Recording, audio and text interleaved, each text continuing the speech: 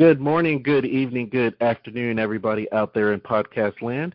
You are in tune to another episode of Intrinsic Motivation from a Homie's Perspective. This is Hamza, and you guys need to hold on to your seats today. My guest, we're going to cover a lot in this hour, and I'm sure this is definitely going to have some replay value when we have someone like the guest today. I mean, they have been in this community, I want to say, and I'll let them confirm, I mean, it seems like their whole life. They're definitely a searcher of truth. They're definitely questioning things, definitely going down the rabbit hole and come out of the rabbit hole, which is also good. And without further ado, I'd like to welcome to the podcast Lawrence Gallion. And welcome to the podcast, Lawrence. Well, Hamza, thank you very much for inviting me, and it's really exciting to be here. Thanks again. Sure. Before we get started, I do want to say that outside of your website, I did enjoy your SoundCloud channel because you are a classical pianist, and you have a lot of great music on your SoundCloud channel that's really soothing. Well, that's very nice of you to say. I appreciate the plug, and I've been playing piano since I was 6 years old, so I just love music. I thank God for music, because I could never have survived all these years without good music. Hear, hear. I totally agree with you, and there is that saying that music calms the savage beast.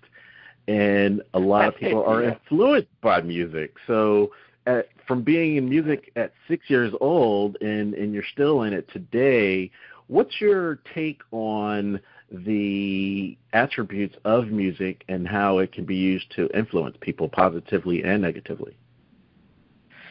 Oh, well, yeah, that's a great question, because I don't know, people have such really strong feelings about music. I mean, there's so much of this, like the new age music that is very calm and relaxing, and a lot of people say that that's very spiritual. But then, there's other people who say, well, wait a minute, like I love heavy metal music, and that brings me a lot of joy, a lot of happiness, a lot of pleasure, a lot of fun, and so why isn't that spiritual? And I agree with them. I think any music that that makes you feel good, that brings joy to your life, that helps you to live your life, I mean, more power to you. It can be any style of music. The only caveat that I would put here is that when the lyrics start to become negative, and that's like what in my new book about Gnosticism, I'm writing about how negativity is really influencing the world in a real bad way. So we're finding that with a lot of music, there's lyrics about very superficial things, about violence, and that can only bring negativity and bad things to the world and to your personal life. I can't put it any other way that it's not helpful to surround yourself with any kind of negativity, be it music or people or whatever. Mm-hmm. And when you were talking about Gnosticism, it made me think of Sylvia Browne, and I recall her saying that on the Astral that the heavy metal, as you mentioned, or rap music, is very low vibration, so it's not usually, it can't really survive, if that could be a word, in different realms. And it seems to me that historically, from a music standpoint, there was a lot of subtleties and innuendo. The message may have still been the same. Today, it's more so in your face. What do you say to that? Well, part of it, I think, is that's bullshit, in the sense that, like, for instance, like people talk about the low vibration and high vibration. Now, think about, like, for example, like a symphony orchestra. Now, who the heck is going to say that, let's say a violin, because it can play really high notes, so like they're vibrating at a very high frequency, that violin is a superior instrument to the double bass that is also a string instrument, but that can play very, very low notes that vibrate at a very slow frequency. They're both needed to complete the sound of the symphony orchestra. We need the instruments that play the low notes, like a tuba, for instance, and we need like a trumpet that can play more high notes, but they're both brass instruments. So, like, when people start talking about like vibrations, I get, I don't know, I don't feel really comfortable with that. I kind of get the idea of what they're saying, but also you can think of like the light spectrum. I mean, there are colors that are truly vibrating at a higher frequency than other colors, but I think all the colors of the light spectrum are beautiful and spiritual, and I wouldn't say one color is superior to another color of the rainbow. So, yeah, that's where I stand at that. No, that's a really good point. And I, when you were talking about the light spectrum, it made me think of the past 3 months. I mean, we're going into July of 2020, and from March here in the States, people had to stay at home. And it was just really interesting to watch across the globe, from a light spectrum perspective, how clear the air was, and how, like places like Venice, the water was clear. Places like India, they've had smog for years. It was clear, and you had the ability to actually experience the whole light spectrum, whereas before that spectrum has been dimmed. Have you seen, what's your take on 2020 as in regards to the light spectrum? Oh, well, that's interesting. We're having actually right now where I'm living. I live in the country of Mexico, and in the state of Puebla, and here we're having the worst case of COVID-19. Just about in all of Mexico. It's really bad.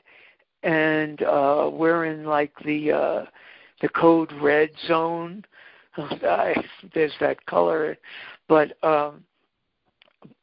as far as I like to think of, like you're talking about the clarity, and I'm very much into that concept, almost in a Zen sort of way.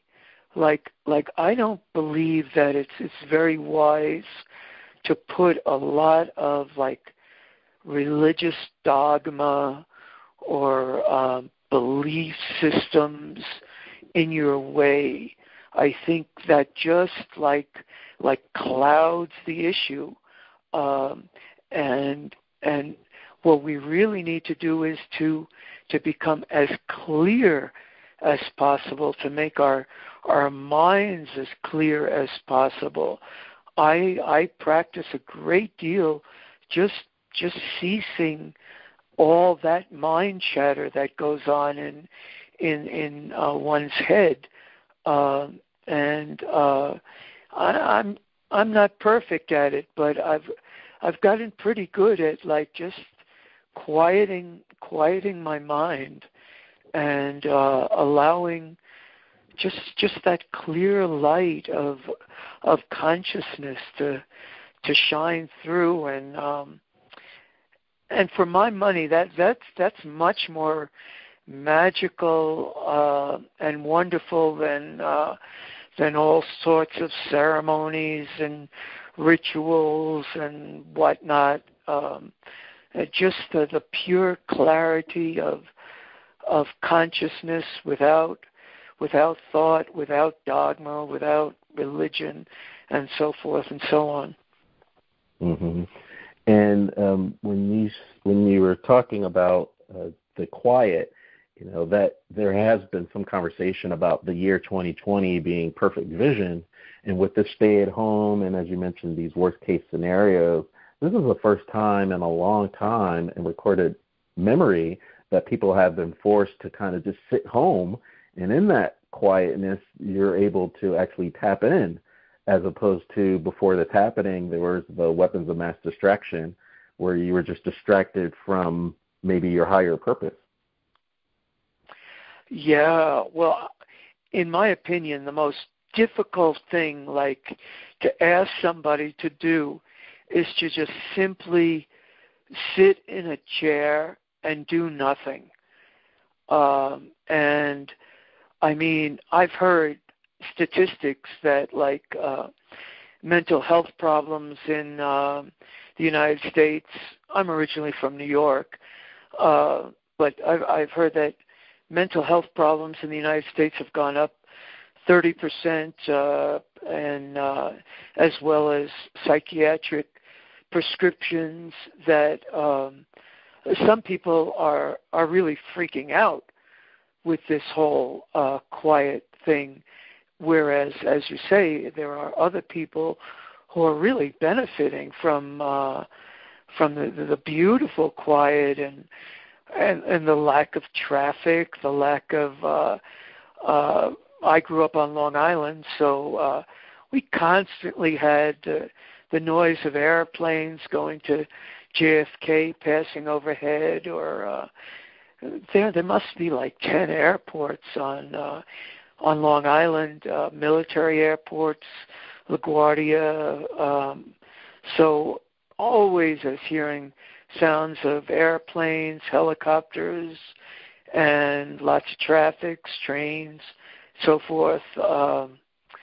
So just to hear this, like, the silence now is it's really incredible, and I think if a person is ready for it, they can really benefit from it. I mean, for me, I've really enjoyed it. It's given me an opportunity to think more deeply about certain aspects of my life. It's given me the opportunity to plunge into to books that I've been postponing reading for a long time,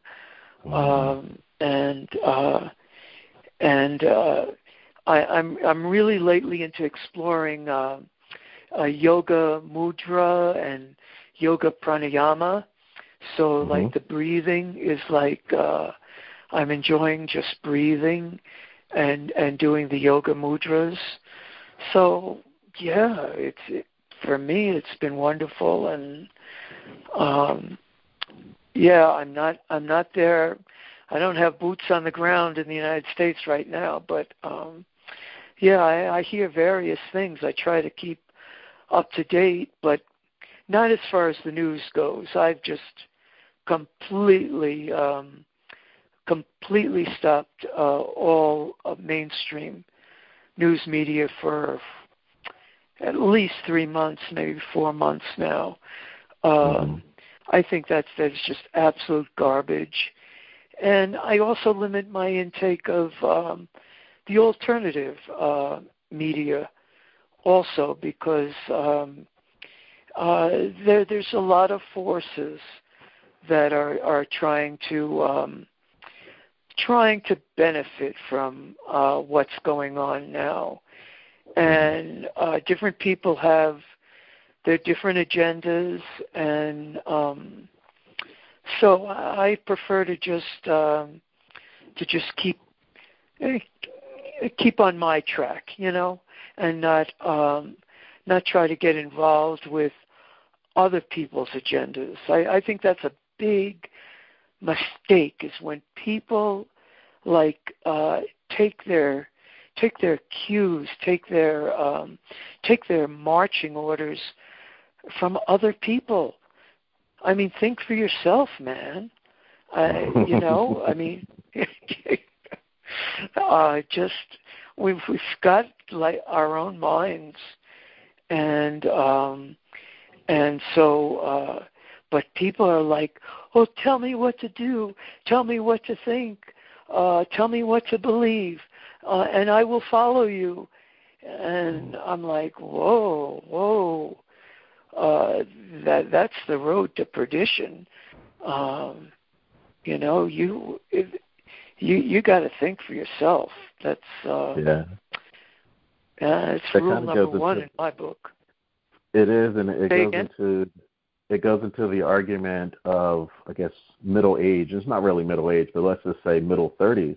Before you get to your middle 30s, right, you have this plan or program that you go to school, you get a job, you get the white picket fence, you get the wife, you get the kids and what have you. And then when you're in your mid-30s, you're like, okay, what else do you want me to do? It's kind of like a blank slate, but you've been following the program for so long, and it leaves a lot of people to question their existence or what's going on. And I think today would be indicative of that, since it's so out of left field. People are just like, well, I don't know what to do. I can't really think for myself. Well, that's a good point. I love that phrase, it's so out of left field, because that's so true, because we didn't receive any information when we were kids about what to do when there was a pandemic or a plague. What's the instructions to follow whenever there's a plague? So I really like that out of left field remark. But you're right.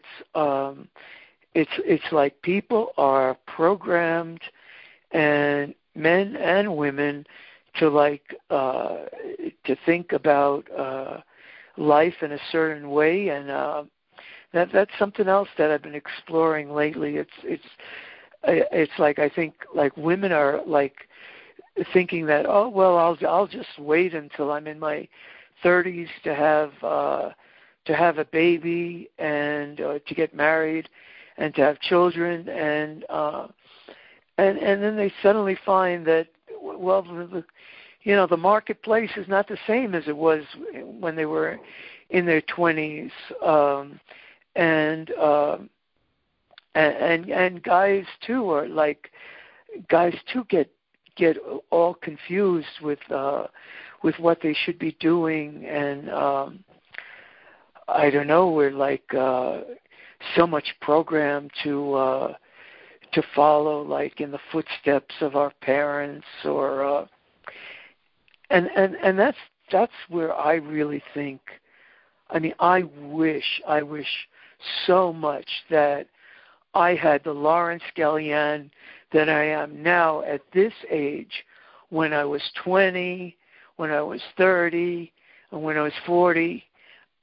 It would have made such a difference just to have someone my age, with my experience, just to talk to. Like, I'm talking about like mentorship, just someone to talk to, someone to bounce ideas off of. And I mean, that's something that was like much more common in the past, that people respected the elders, they listened to the elders, they listened to the stories of the elders, they went to the elders for advice, and but now it's such a strong emphasis on like youth culture, and I think that's the fault of Hollywood. I think that's the fault of the whole advertising business. That if you don't look like you're 20, if you don't have, I don't know, everything is like just focused around looking and feeling as young, and I think it's just twisting and bending society out of shape, because we, just like I was talking about that orchestra, we need people of all ages. We need it's not just we don't just need the young.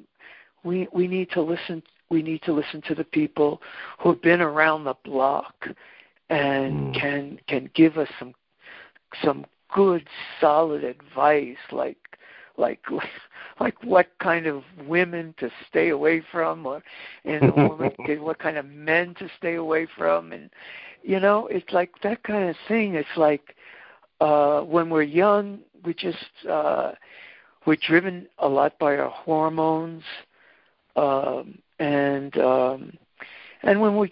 when we're like more my age, like the hormones are not like running our lives. My hormones like now are like not in control. I mean, they're still working, they're working fine, but they don't run my life. And so yeah, that's it. I really go ahead. Sure. So what about, I'm just thinking about the traditional timeline, if you will, right, on this blue marble. So children are very capable. I mean, they see your previous life and conversations with them. They have imaginary friends. They have psychic capabilities. They just came from across the veil, so it's not hidden to them yet.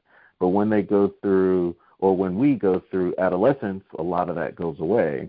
And then, like you said, once you get to your like 40s and beyond, then that kind of comes back. Isn't that the natural progression, that if we were on a cloud, one, we probably wouldn't want to reincarnate or incarnate, and then two, we wouldn't be able to relate to people because we hadn't gone through what they were going through. What do you think about a traditional timeline like I just laid out?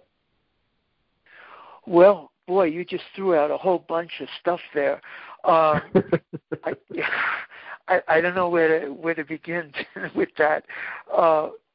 Yeah, I mean, are you like saying that there's like a kind of wave that happens that when we're young, we have like a more, we're closer to our roots, our source, and then we go through our, I don't know, raising a family, getting a job, the house, the white picket fence and everything.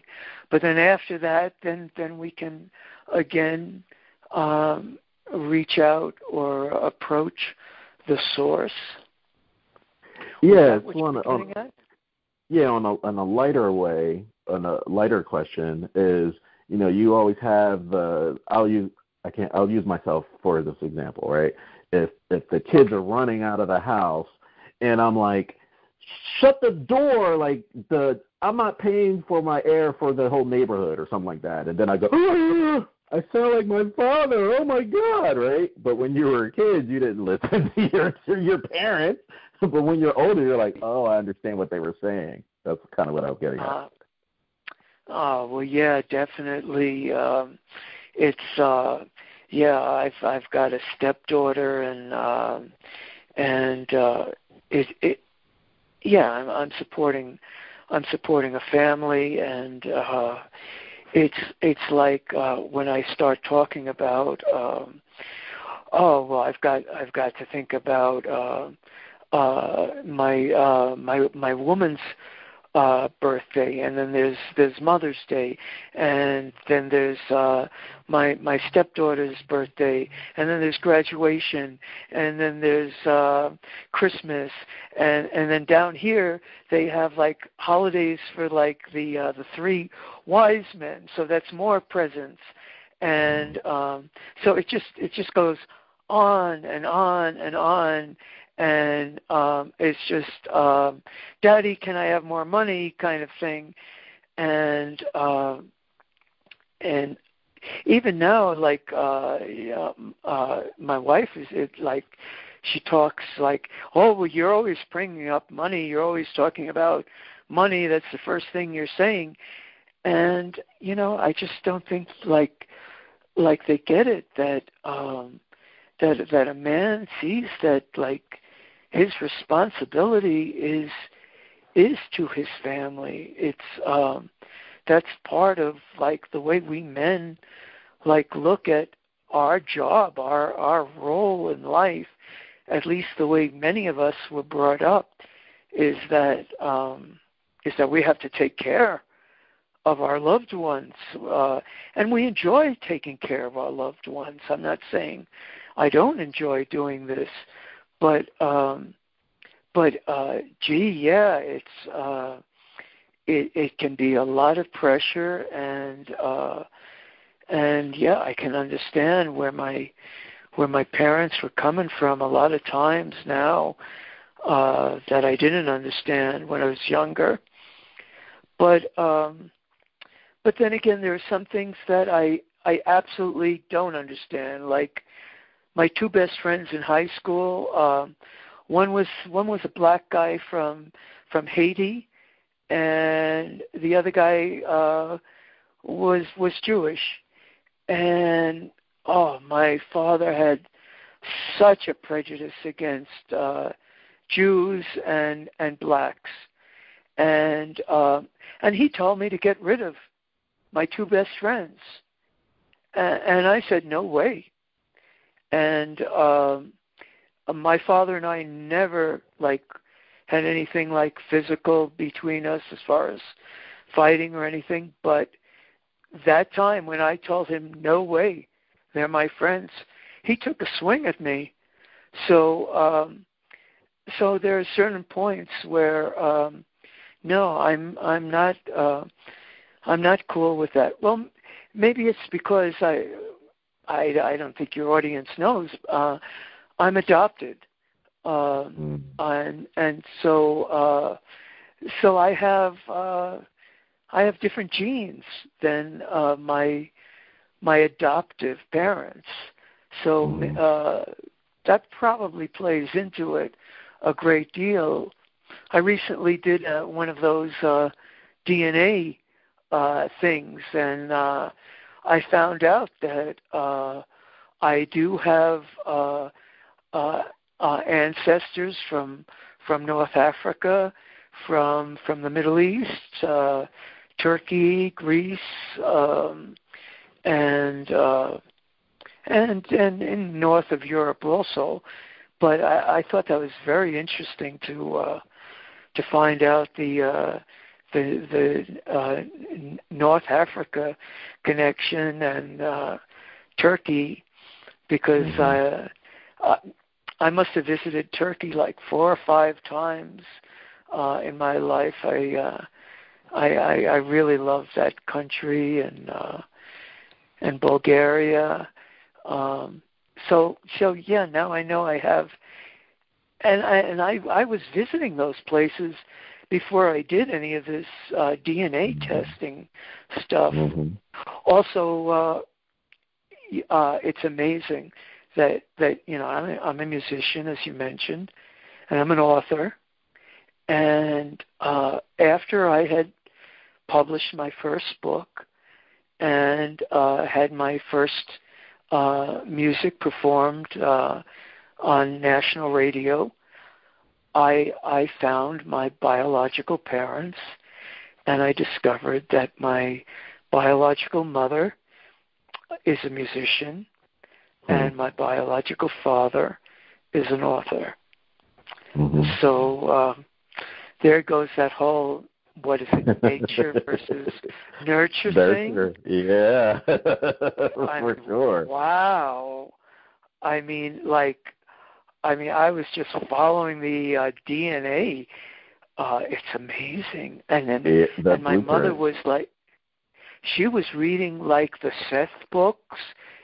Did you read like, yeah, she was reading the Seth books and going to New Age conferences and all this stuff. And we also had the same favorite composer. Oh, it's spooky. It's really spooky.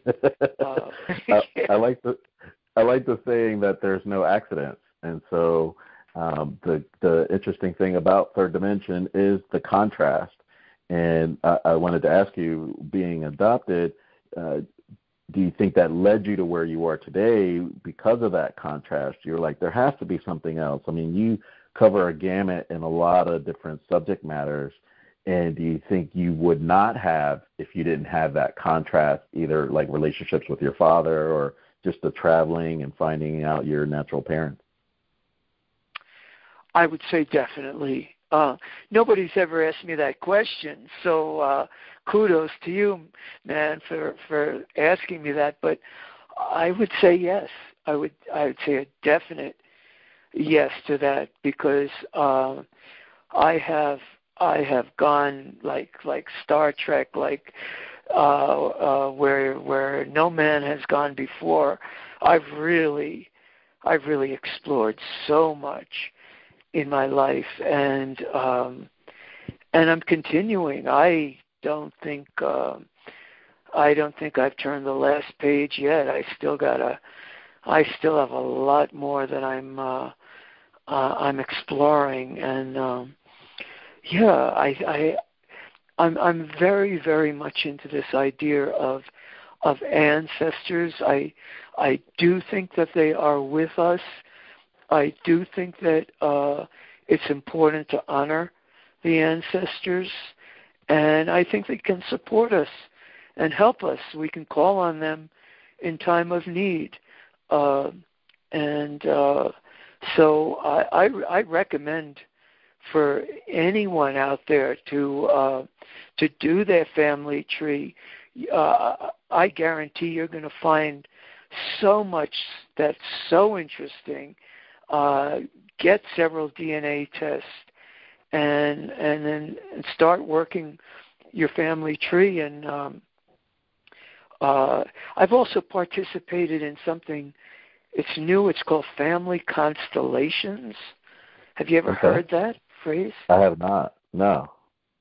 Oh wow! It's a new form of, I guess you would call it psychology, but it's not like, your typical psychology.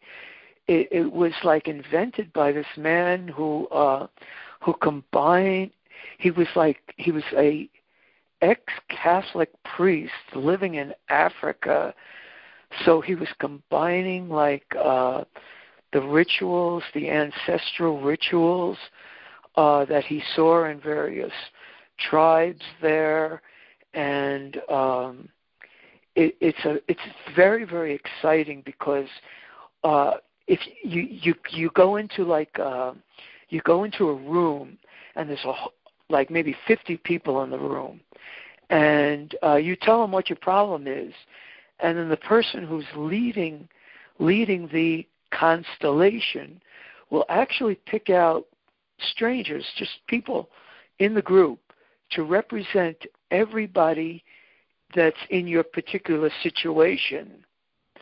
And then it's the most incredible thing that happens, that these people, complete strangers that you have never met, they begin to take on, it's sort of like the morphogenetic field of the people in your life.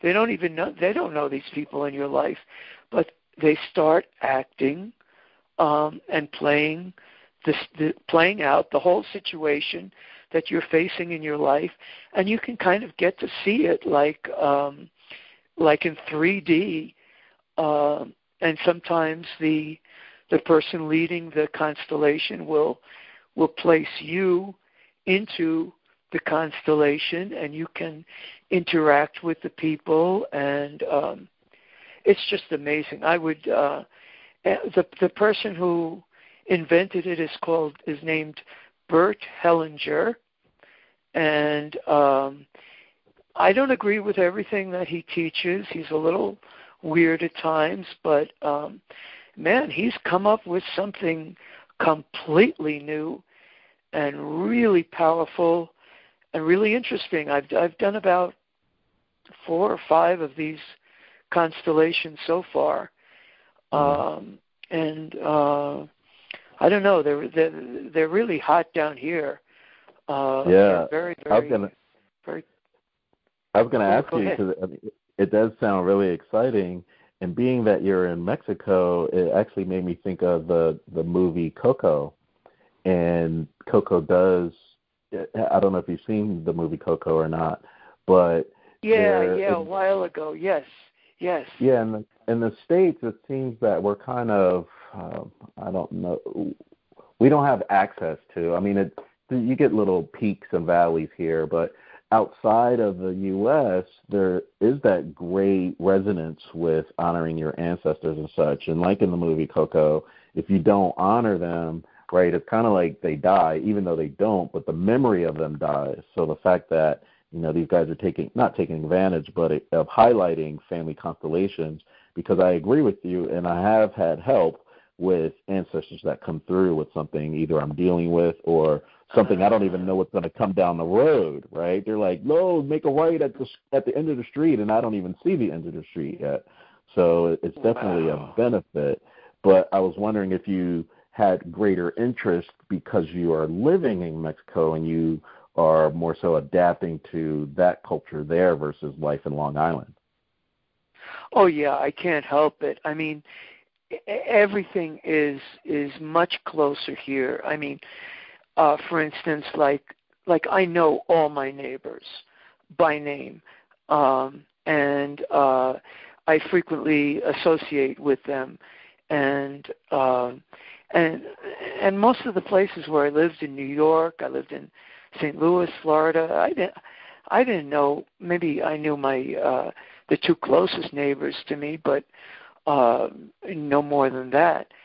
But even when people are talking together here, they actually stand much closer than you stand. Like when you, it's amazing. It's like, I don't know what I'm going to do. Like when I return to the United States, I'm going to have to be really careful not to stand too close to people, because it's and also family is so very important here, and the role of the mother has such great significance,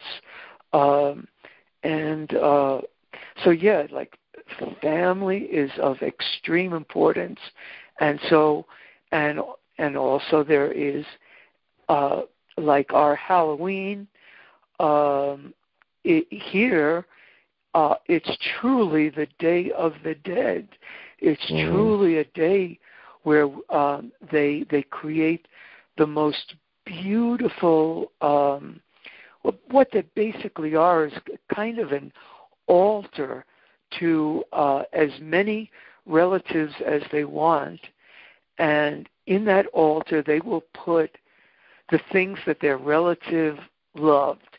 Like if their relative loved whiskey, they'll put a bottle of whiskey, or cigars, they'll put a box of cigars, or whatever, classical music, or whatever were the loves of this person, along with beautiful flowers and the foods that this person liked, with lots of candles and special incense that goes all the way back to the time of the Aztecs, have this like really intense incense here.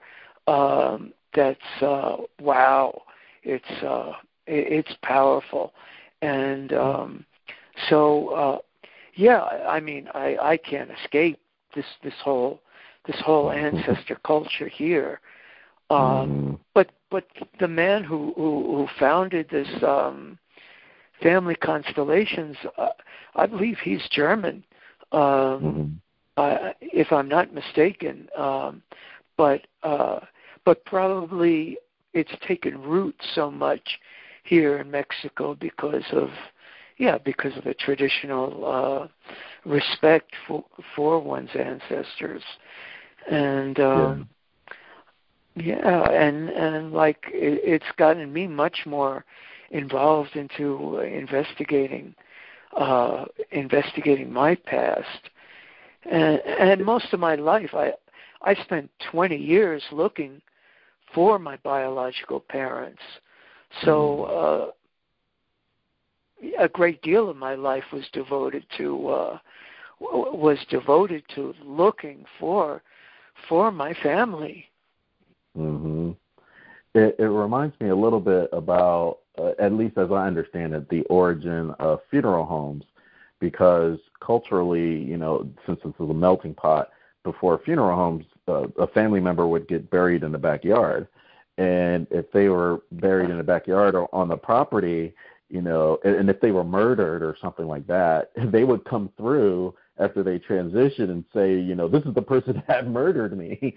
And so the issue of funeral homes and what have you was let's centralize this place where they don't have immediate access to, that family connection.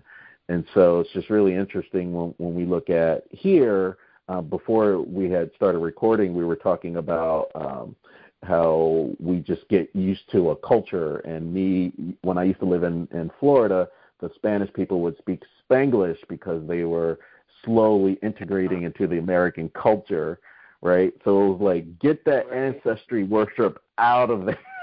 Here in the States, like you said, we don't honor the elderly, let alone your ancestors. Well, that whole thing about contacting the dead, and maybe you can help me with that. What is that called? With the using the is it IDT where you? Yes. I know a lot of people are getting back into that. It's I do believe that we can make contact with the dead. I have no doubt about that. I have been a big follower of someone by the name of Rudolf Steiner all my life.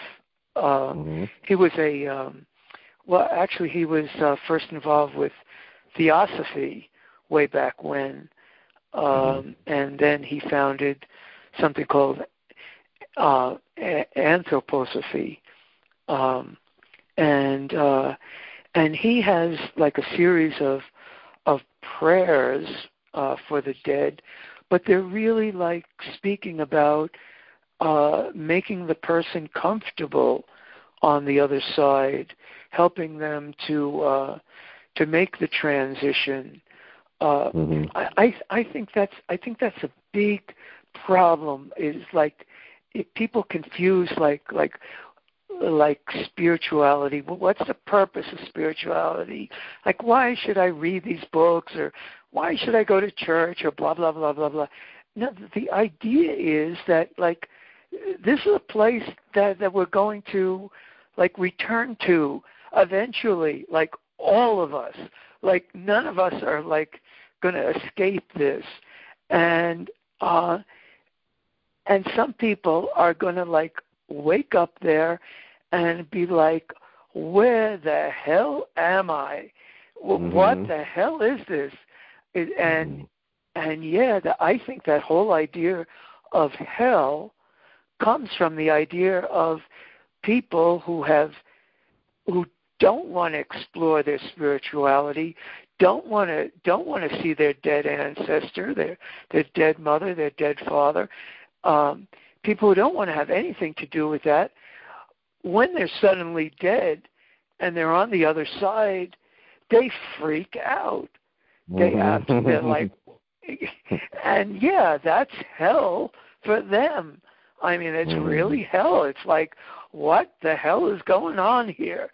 But for people who have done their meditation or who have had some kind of spiritual training, experience, whatever, it's more like, okay, I can get into this.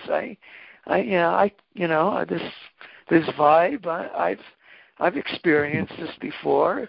This is not 100% new to me, and yeah. Well, let me ask you this. But, let me ask you this, Lawrence. Yeah, so yeah, I didn't think I was going to put on my tinfoil hat today, but I guess I'm putting it on right now. Go ahead, man. So, go ahead. I want to ask you, because from I live here in the States, and you're from the States, and you're in Mexico now. So, Yeah. I want to ask from a historical timeline standpoint. So we're familiar here in the States with the King James Bible, and most people don't know that King James actually wrote the book Demonology before he wrote the Bible. And so a lot of stuff in the Bible has been left out from the demonology book, right? So there was a concerted effort to keep people away from knowing these things. And so I think that's why you have the pushback of people not wanting to know their ancestry or know about spirituality or know about any of these things that give you intrinsic motivation from a homie's perspective. Well, let's face it. I mean, what's new? I mean, there are people that suck, and there are people that are just wonderful, and that'll be there in the blink of an eye if you need them. I mean, there are, you have friends who are like friends for life, and you have people who stab you in the back, and it's no different in the spirit world. I mean, there are evil spirits, or I don't like so much as good evil words, but anyway, they're spirits who are like not out for your benefit, and just by accident, it flashed on my computer screen, energy vampires. I mean, there are energy vampires walking, we meet them every day, and they're sucking our energy, and there are energy vampires in the spirit worlds too. Then again, there are like what we call angels or benevolent beings that like are out to help us and do help us. I think they're like angels that walk the earth all the time. I was living in Farmingdale, Long Island, and I had a flat tire. It was in my parking lot, and my landlord was like, "What an asshole!" He had no lights in the parking lot. It was pitch black, and I was like, I couldn't get the lug nuts off because I just had like that stupid little, and it wasn't a good like wrench. Well, I'm working. I'm like, what am I going to do? What am I going to do? All of a sudden, out of the blue, this car comes like 50 miles an hour, skids to a halt right next to my car. Now, we're in complete darkness. It's a Hispanic guy and his woman, and he says, "You need help, man?" And I said, "Oh, yeah, definitely." And so I go to start to help him with the tire. He goes, No, just relax. I'll do it all. And this guy took out all his tools, changed my tire for me, and my wife's speaking Spanish with his girlfriend, and they're blah blah blah, and then he just said, "Have a good night. See you later." I mean, how did he know I had a flat tire? It's just this is a small example, but these people, like, they do appear in emergencies, in the strangest of situations, and I have attended what do they call those churches where they actually do make contact with the dead. I attended one for for a few months, and it was really beautiful. Actually, I thought it would be like really freaky and everybody depressed and but no, it was like very positive, and the vibe was really beautiful. I would definitely return to this, to this place again. And so I don't have, I do like various, maybe you could say, rituals of like protection to there's a whole thing of like covering yourself with blue light. Blue light has a tendency to keep away any kind of negativity. So if you ever feel like a negative vibe around you or negative people, just imagine a blue light encircling you, and it really gives you protection. And I do use that. I do use that often. It's important that you really highlighted that, especially in 2020, because it appears, at least in my perception, since 2012, that a lot of people are getting more access, like they're more open to experiencing things, and they don't have any protection, right? So they're just getting hit on both sides, and they really can't, they're not using that discernment. And I know from at least your site, talk a little bit about your site, because you do kind of go into, we've been talking about gratitude. And if we are appreciative, like if that person had come out of the blue to fix our flat and what have you, or the experiences of life, we'll get more of those, and it'll lead us down maybe our intended path. So can you talk a little bit about your site? Because you talk a lot about some really good things that can lead people in the right direction. Oh, yeah. Well, I gratitude, you hit the nail right on the head. I mean, gratitude is such it's like putting gasoline in your engine. It just, or I don't know, what, STP or something like that. It just supercharges you, because the more gratitude you put out there, like the more good things that come back at you. I think people are now like being flooded with all sorts of things, and they don't really know what to do with them. But like there's so many things. Like in my new book, like I have 40 techniques like people can use to help to protect themselves and to help create good vibrations that will that'll keep away the energy vampires, that'll keep away the negativity. And we were just talking about the incense before. That's one thing like I really recommend, like aroma of any kind, like what do they call it? The natural oils. Just as long as it's natural and not artificial, it's just natural essential oils. Experiment with those. I found in particular, I don't know if it works for every guy, but myrrh oil has attracted a lot of girlfriends for me in my life. So I don't know. I'm just putting that out there. But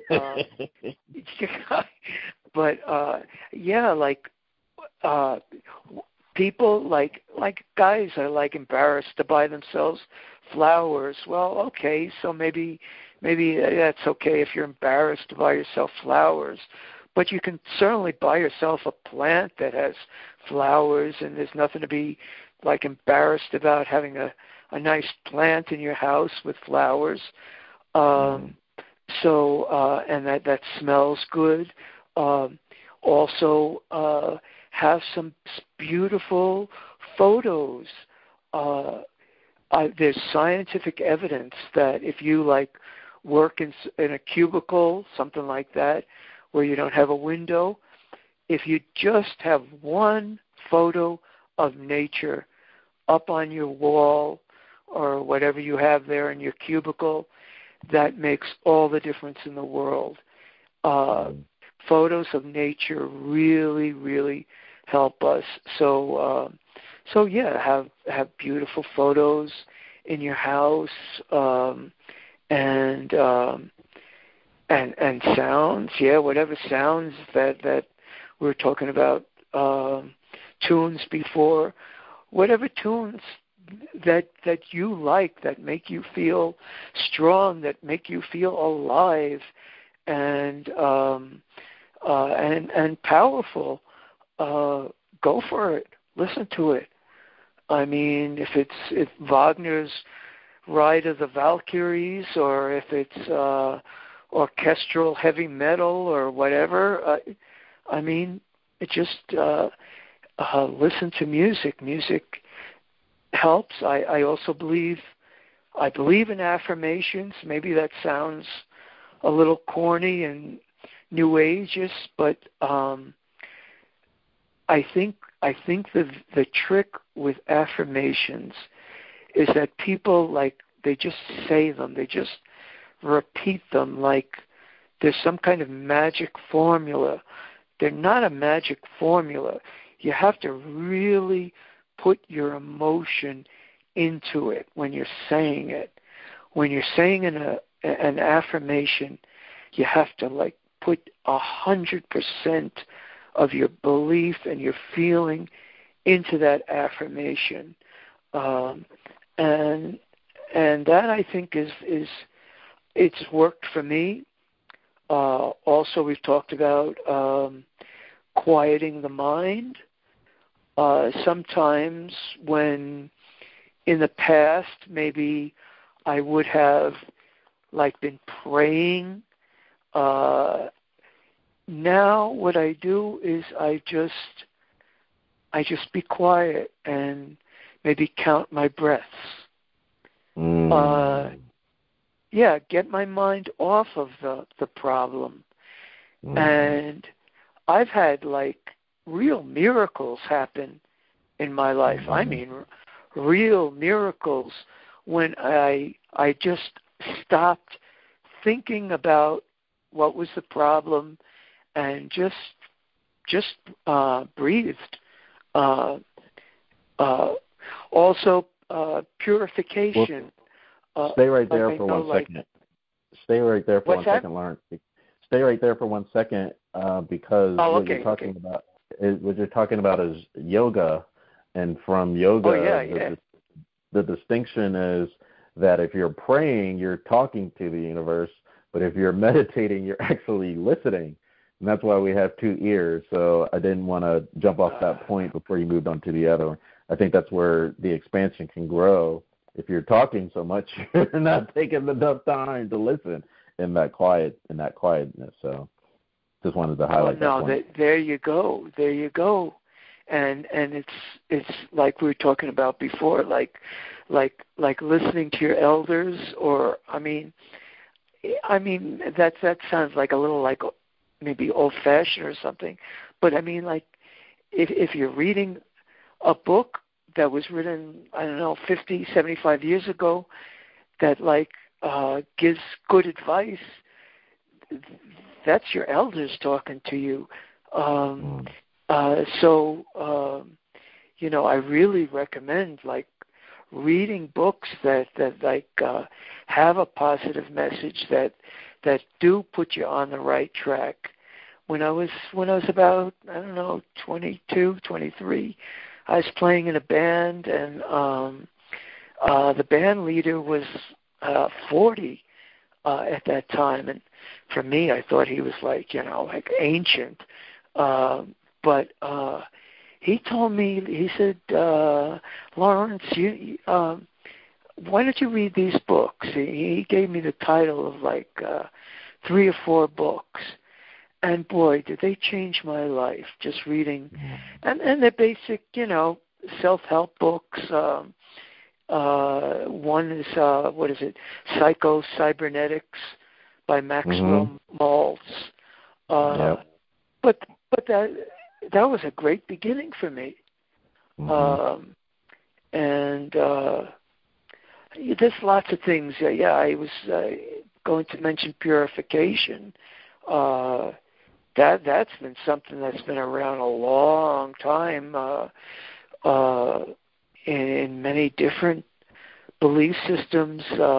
Washing yourself before meditation or prayer, or just smudging yourself, like the indigenous Americans with some kind of incense or sage or something like that. And I'm not ashamed to admit that I do explore entheogens, natural psychedelics. I think in the right circumstances with the right people, that can be helpful. But I do. What's your favorite right now? I do have a little friend growing upstairs called the San Pedro cactus, and that's we're going to see what that does. I've never tried San Pedro, but I've done mescaline before, and I do enjoy taking mushrooms. I have never taken DMT straight. I know some people right now are pushing that envelope like so far, and I'm not sure how I feel about that, because I don't know, some of the people that I've heard, they come back talking like I don't know, they're like suddenly the gurus or something like that. I don't really dig that. I mean, these gurus, they're like, almost all of them are like either having sex with all the women in their group, or they're ripping everybody off for all the money they have. It's just I don't know. So are you saying, Lawrence, that there's nothing new under the sun? Are we going through what happened in the 60s and before? There's these waves. They continue to ebb and flow, man. It's just if we don't talk to our ancestors, we wouldn't have known that. Well, there you go. And there's like this strange hatred of the 60s that has suddenly appeared. Now, I know there's like almost, I think I read 100 different ideologies. It's like getting so absurd. Like, you can't just be Democrat or Republican anymore. I mean, you have like all these like alt-right and all this other stuff. But from a certain area, there's like coming this like absolute hatred of the 60s, and people are saying the most horrible things about. Now, of course, fucked up things happened during the 60s, but I think some amazing, mind-opening things happened, and I was part of that. I was at the tail end of it, but I thank my lucky stars that I was able to participate in that in just a bit, but just enough to know that this can change the world. And so well, yeah, speaking of mind opening, I kind of knew this was going to happen, but the hour has flown by, and I know we touched the surface. We scratched the surface on so many subjects, but I didn't want to get off without you at least highlighting your website and any books that you wanted to promote, and then we can have you on to go deeper down the rabbit hole if you'd like. Oh, well, I would love to have another talk with you. This has been like, you asked the most interesting questions, and you've taken me into such interesting places. Well, the name of my new book is called Alien Parasites, 40 Gnostic Truths to Defeat the Archon Invasion. You don't have to remember that. Just go to Amazon.com and type in my name, Lawrence Gallienne, in the space bar, and you'll see all my books and a biography about me. So people can just check it out and see if they're interested in all that. And I think that's all I need to say right now. Well, let me ask you this one last question, since you were talking about the alien parasites, and you were talking about some ancestors are in hell just because they didn't have the awareness. There is some conversation with archons or alien parasites that you go into the light, and then that kind of puts you back on the treadmill to reincarnate back into this third dimension. Is that highlighting what the book is about? Well, I'm talking. This book goes all the way back to the actual beginnings of like what began Christianity, and like what happened to actually create what we call the Bible today, and going back before the time of who we know of as Jesus Christ, and who was Jesus Christ, and but yeah, I believe that it is very important that we have to. This is such a profound topic that I really think we need another show to talk about this, because now you're getting into some really intense stuff. I'd like, because like the moon plays such a big role in all of this. The solar system plays such a big role in all of this, and so when I'm talking about alien parasites, I'm talking about beings that are not indigenous to this planet, beings that people are experiencing. Some people are saying that they are reptilian. Some people are seeing, and this actually comes from the Nag Hammadi scriptures that were just recently discovered and just recently translated into a decent translation. These are the books that should have been in the Bible, but were deliberately left out because they have the real deal. They're the real deal. I mean, there's this Gospel of Mary Magdalene. There's a Gospel of Judas. Do you know, speaking of the Gospel of Judas, I told you I grew up in Long Island. I grew up in Hicksville, Long Island. And do you know where they hid the Gospel of Judas? They hid it in a bank vault in Hicksville, Long Island. And my mother had an account in that bank vault, and I went so many times into that bank vault. I was inches away from the Gospel of Judas, and I didn't even know it. So you were talking about there's no coincidences. There's no coincidences. I mean, come on. Well, let me ask you, because I have to edit some of this anyway.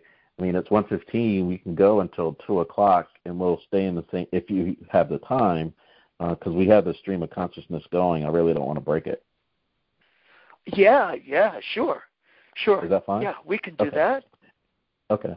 So when you're talking about the Nag Hammadi and being just recently discovered or rediscovered, and that kind of made me think of the Gospel of Timothy also in the Dead Sea Scrolls, which is relatively around the same time period. And you're talking about alien parasites and why this hasn't been kept.